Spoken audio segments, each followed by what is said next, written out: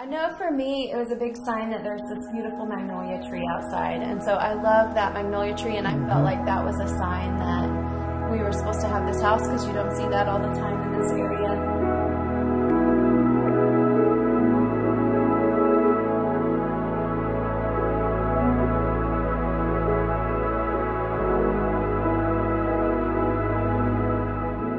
We've had a lot of people love our house because it's beautiful, but it means more to me when people say it feels warm and inviting. We try to use our home to bless others and invite other people into our home a lot. Every time we have people over, they come hang out in the kitchen no matter what, so it's nice that it's open now and people can stand at the bar, sit in the breakfast room, and feel like they're still a part of the conversation.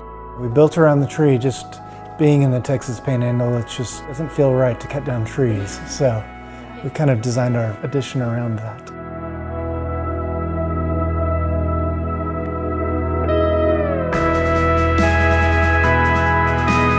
I think one thing that I'll miss about this house is the front room. It's nice to sit in there in the mornings and kind of see people running by or walking, and just kind of nice to sit up there in the front and read the paper.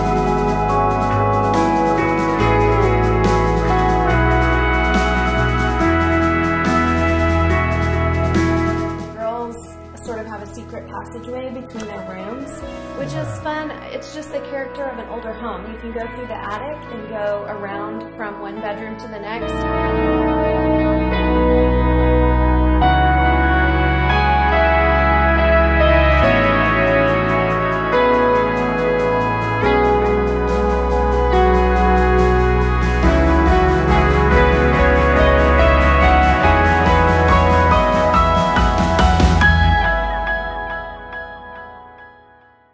The green renovation process involved lots of documentation of just the practices that you use and just verifying a lot of good building practices, which included insulation and a lot of materials that were sourced locally and lots of reclaimed materials as well.